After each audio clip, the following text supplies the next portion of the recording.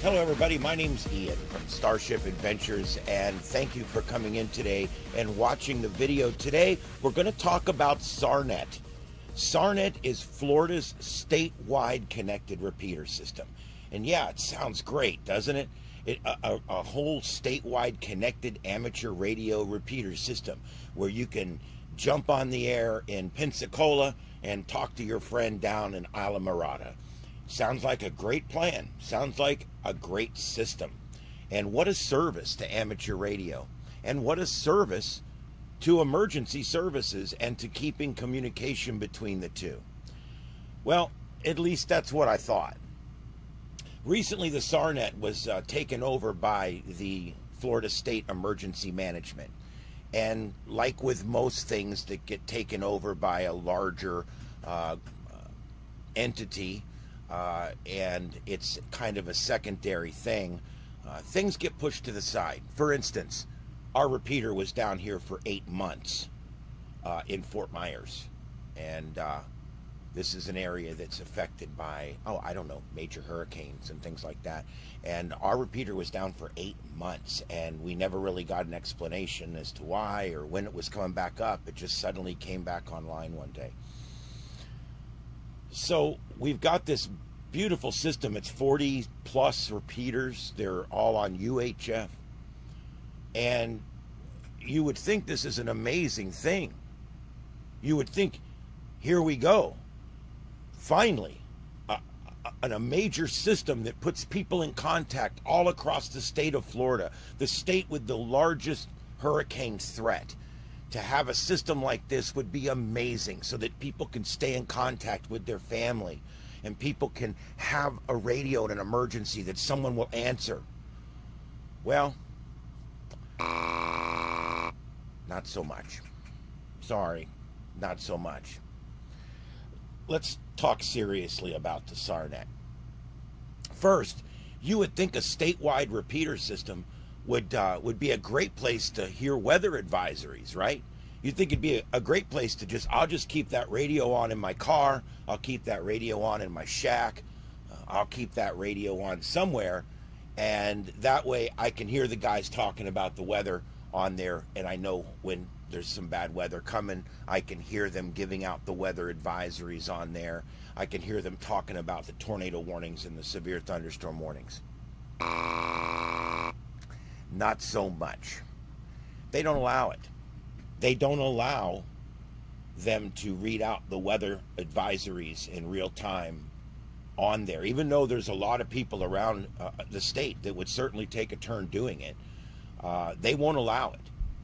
And what an amazing waste to have this great statewide connected repeater system and to not allow weather advisories to go over it.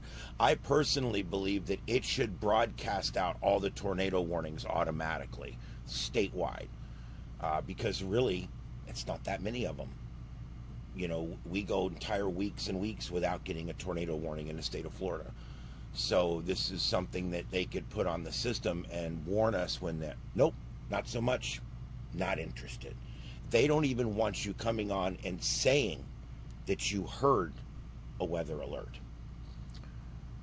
So you think, well, it's got to be a great place to be able to discuss things like our club and when our club meetings are, and maybe discuss our local repeaters so people can hear about other things. And it'd be a great place to go on and talk about our club meeting and talk to other hams around the state about the clubs and the different things that we're doing and contesting and all that. Not so much. They don't allow any of that. They don't want discussions of your clubs on there. They don't want discussions about any of that kind of stuff on there. They really want no mention of local amateur radio stuff at all on there. They're kind of snooty about it. It's really kind of a waste. So, but a statewide system like this would be great. Wouldn't it be a great thing if, like, people could come on, like on the CB, and say, hey, there's a bad wreck on Dale Mabry in Tampa. You might want to avoid westbound. Or, hey, Southbound 95, as you're coming into mile marker 155, we've got a bad crash. They're backed up for miles. Why would, that would be something we could put on SARNet, right? I mean, we all listen to it in our car. You got hundreds and hundreds of radios moving all around the state of Florida listening to this channel. So it'd be a great place to be able to discuss road traffic emergencies, right? Well, not so much. They don't allow it. They don't want you discussing anything about the road, the traffic, or anything like that. But what about major road closures? Again, not so much. They don't even want you to talk about complete closures of interstates on there. They want no discussion of things that would actually be helpful to you out there on the road. What about huge incidents of magnitude, hazard announcements, warnings, things observed by SARNet users along the road, like big brush fires and things like that, right? We certainly should give that stuff out over SARNet so people would know what's going on out there, right? Wouldn't that be a good use? That would be a good use of SARNet, right? Again, not so much. They do not allow it. They don't want you to discuss anything like that on there. Even though it's the statewide connected amateur radio system that's supposedly run by the Emergency Management Center in Florida, they really don't want you discussing any emergencies on there at all. It's kind of a shame, really, if you think about it. Well, so at least we've got this thing for like large-scale evacuations, right? So that we can talk to people during evacuations, and we can give out announcements about what roads are open for evacuations and what roads your family can get on and get out of the state when the big Category 5 hurricane's coming. That's a great thing, right? At least we've got SARNet for that. We've got SARNet so we can turn it on and we can hear somebody on there talking about the roads and what roads we can get on this evacuation route. What evacuation route should I get on? At least we've got SARNet for that, right? Not so much. There'll be no announcements on there during major, huge, catastrophic incidents in Florida. They don't do announcements on there, even though they're allowed. Weather and disaster announcements are allowed, but they won't allow them. They don't want them. So at least we've got the ham radio towers around the SARNet. At least we've got this system so that we can have conversations with other hams, right? I mean, I can just key it up and talk to other hams, right? At least just to test my radio. That's cool, right? I mean, I can just call up and say, hey, and talk for a few minutes about something, right? I mean, that's not a problem. At least we've got that, right? Yeah, they really don't want idle chat or discussion on there at all. They would really like to just keep it clear for what we don't know, but they would like to keep it clear. So they really don't want your errant conversations on there, and they would really prefer that you just like don't use it at all. Just leave it for them. They don't want communications between licensed operators if there's any other way possible, is what they say, for you to make that call. Well, guess what? We all have a cell phone in our pocket. So what they're telling you is they don't want you on SARNet. And that's pretty much it, right? If you can make the call some other way other than SARNet, they want you to do that. Well, I can make the call 4 other ways, but I wanted to use SARNet because I'm a ham radio operator. No. We don't want none of that. What about Skywarn? I mean, what about if I see a tornado? Now I'm Skywarn, but let's say someone is not a Skywarn spotter and they see a tornado. They actually see a tornado. That's something we would want on here, right? No, they don't. They only want official Skywarn spotters to spot, and only to use SARNet to spot if there's no other means possible to contact the National Weather Service. In other words, they really don't want any Skywarn traffic on there at all.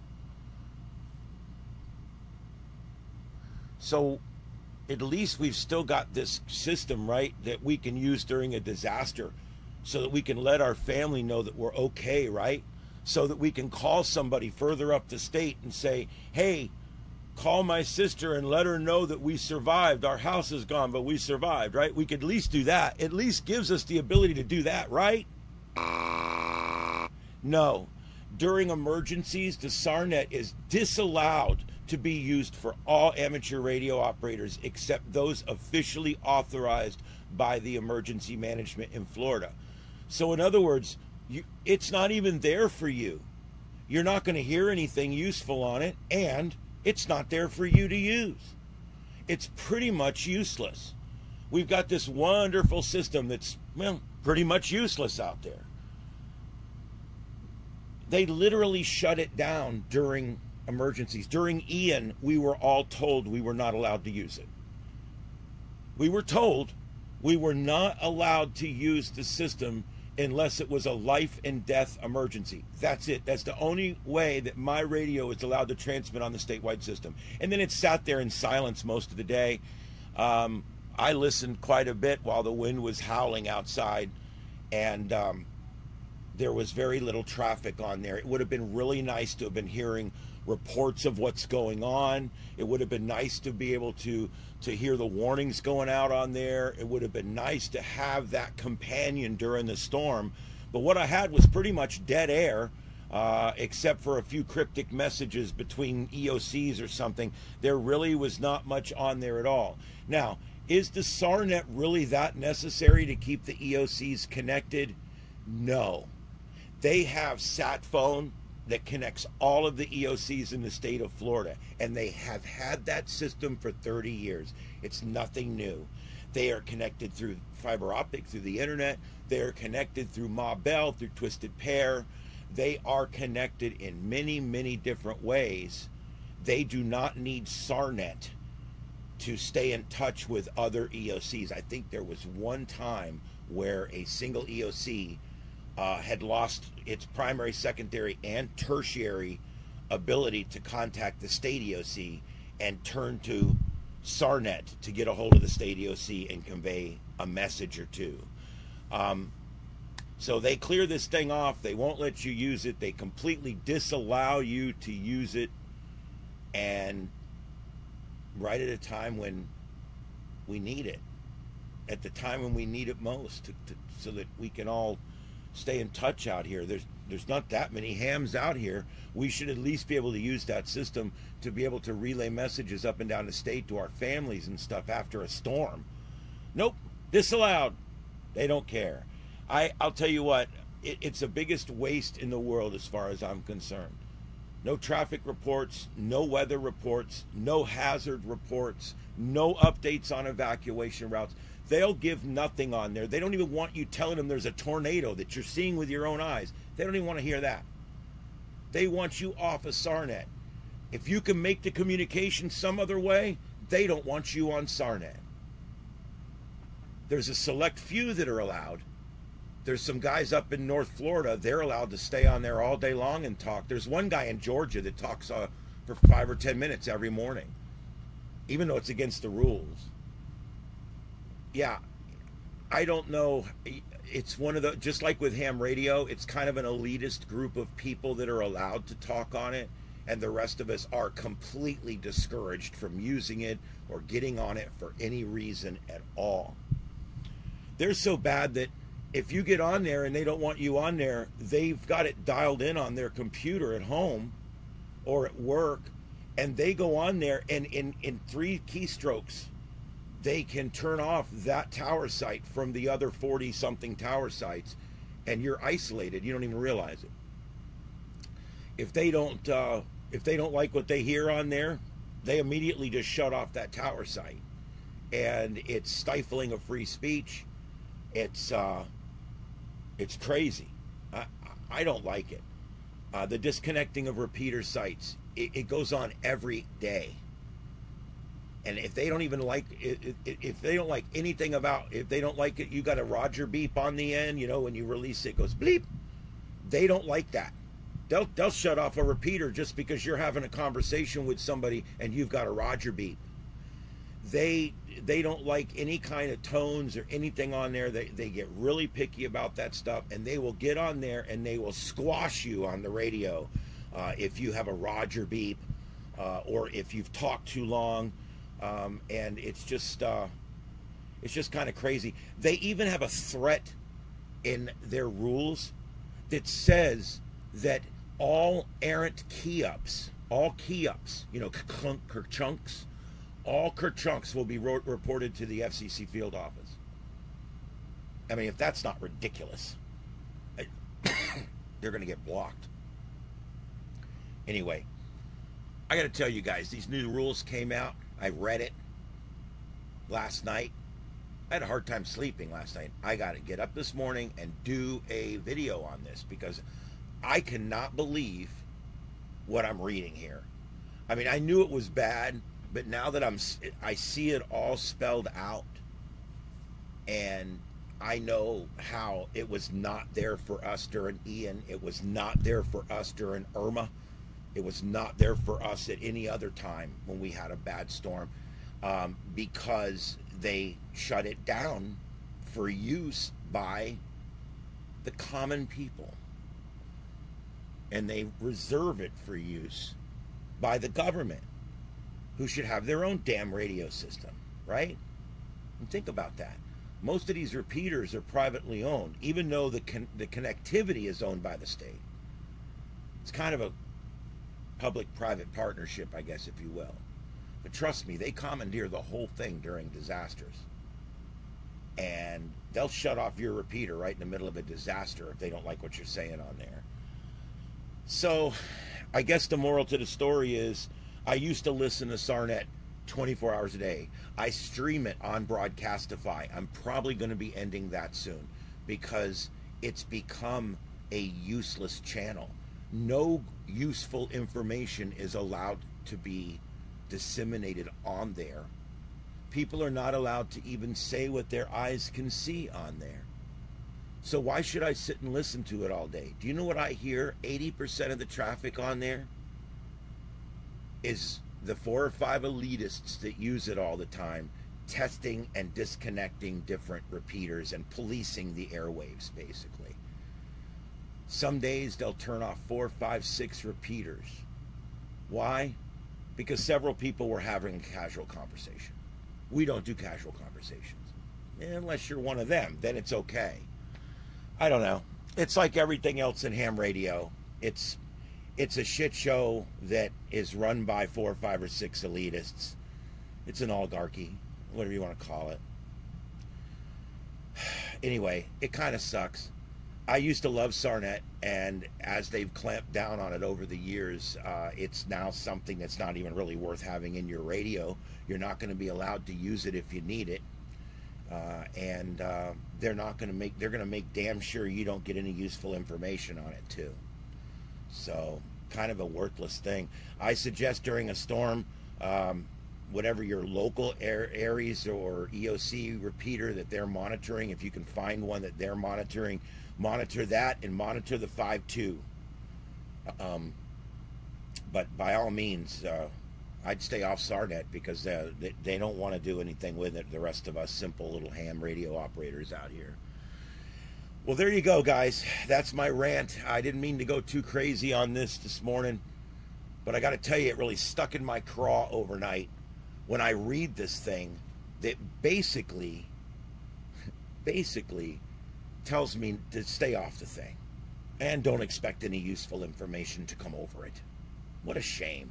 What an absolute shame. And the people involved in this mess, shame on you.